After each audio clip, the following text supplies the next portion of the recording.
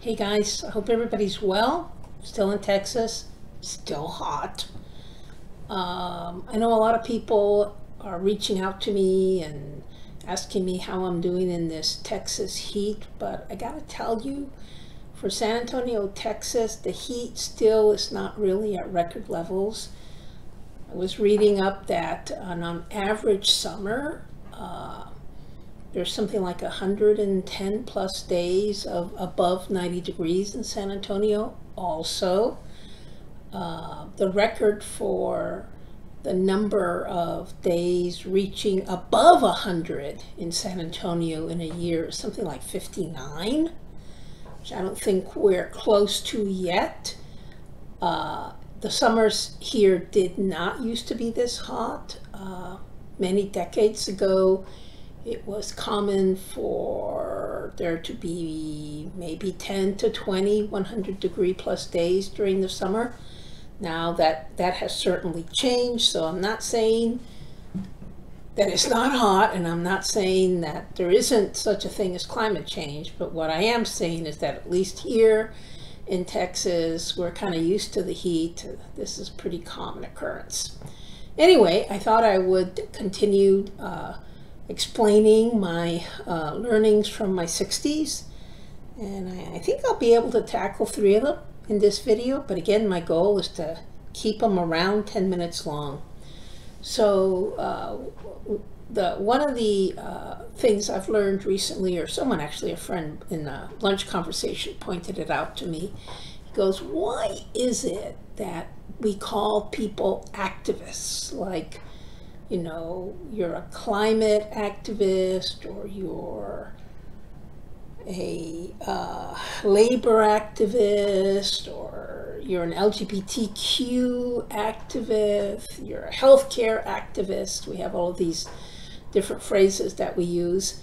And, you know, at first I didn't get what he was saying. And then he said, well, why are they labeled that way, that you're active? And I said, oh yeah, I get it. Is the default human condition supposed to be inaction? In other words, is the expectation that most humans won't do anything about a perceived problem and just sort of lie there like bumps on a log, I guess? It is kind of a funny thing that if you actually take interest in the world around you, you are labeled, dare I say it, an activist. Because I think in some circles, the word activist has a bad connotation, like, God forbid, a community activist. So that one's pretty self-explanatory. Not a lot of context needs to be provided there. This next one, though, I think is more significant, more troubling, too. It's this idea that people that are narcissists often wrap themselves and disguise themselves in the language of innovation. So you're a narcissist, you think a heck of a lot of yourself, and you think your ideas are great, and you become a powerful advocate for those ideas. And it's kind of hard when you're talking to someone who's an innovator to identify, particularly from a casual relationship, whether this individual really suffers from an exaggerated sense of self-worth, is a narcissist.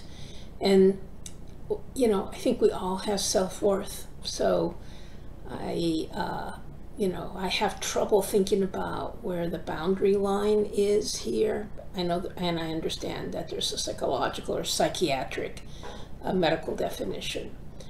But nevertheless, there's something exaggerated and over the top about being a narcissist. And what really brought it to mind was all the hoopla about the CEO of the company that lost the submersible, the Titan, in search of the Titanic.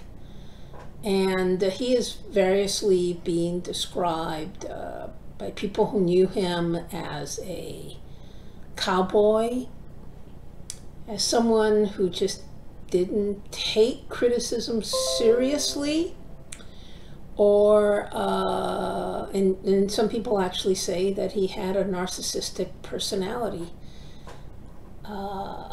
Just my kind of amateur understanding of a narcissistic personality, I don't think that they normally put themselves in positions of peril. You know, their self-worth is such that they would never endanger themselves knowingly. So I think he must have believed that what his technology was doing was really good. But the lesson is that sometimes when people have really important new ideas, their ability to implement them successfully will be handicapped if they suffer from a narcissistic personality disorder. And I think this is very difficult because I think a lot about being a rebel at work. I've written about being a rebel at work, and I don't think you can pursue trying to make a difference in an organization if if you don't have a lot of self-confidence and a lot of grit and resilience. You don't buckle under when the first unfavorable thing happens. But nevertheless, a cautionary tale. A narcissist can often appear as an innovator, and I think create a lot of problem. And, in the case of the Titan submarine, death and suffering because of his exaggerated self-confidence, or her exaggerated self-confidence. And then the final thing I want to talk about, and I hesitate to talk about it, not really because I like to talk, but I hesitate to talk about it because I sound like a curmudgeon, and I don't like to sound like a curmudgeon, but I've been worried about this for years, and I know other people have written about it, that somehow the way we define the purpose of our existence now, it seems like being entertained is kind of what we all seek. We seek entertainment, and now that has become like the highest good in the economy. Certainly one of the biggest pieces of the economy is the entertainment industry.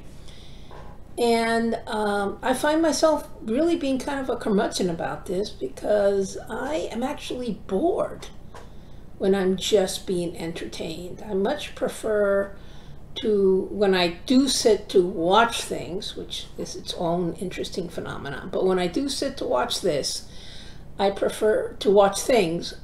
I prefer to watch things that are, that have some kind of learning element to it. And, I'm just troubled by the fact that our kind of common denominator in our society these days is to be entertained. I'm slightly heartened by the fact that the kinds of things that people are turning to now, such as gaming, actually have a much more active component and involvement of the individual, so it's not passive entertainment. I think that's good. But I gotta say, I really do sound like a curmudgeon when I talk about this, so I'm just gonna shut up. I thought I'd mention, just in closing, why I've called my channel Cosas de Osos. That's a Spanish phrase that my grandmother used to use. It's an idiomatic expression. It translates literally into things that bears do. I'm Puerto Rican. My grandmother was born in Puerto Rico. There are no bears in Puerto Rico. There never have been, to the best of my knowledge. And she would use that phrase to talk about kind of nutty things that happened. So when something kind of nutty happened, a little bit crazy, not criminally crazy, but just kind of a little bit crazy, she would say, esas son cosas de osos. That's something a bear would do, or bears would do. And, I was always really interested in where the heck does that phrase come from? And it must be an old Spanish phrase, because there are bears in Spain, or at least there were. I imagine there still are some. And the kind of animal of Madrid, the capital of Spain, is a bear. So must come from there, but you know, that's where that comes from, Costas de Osos. And I named the channel that way in honor of my grandmother. And because I think it kind of reflects a lot of what I want to bring, which is to bring out unusual things to light. So, thank you for listening, particularly if you're still listening, and I'll talk to you again soon.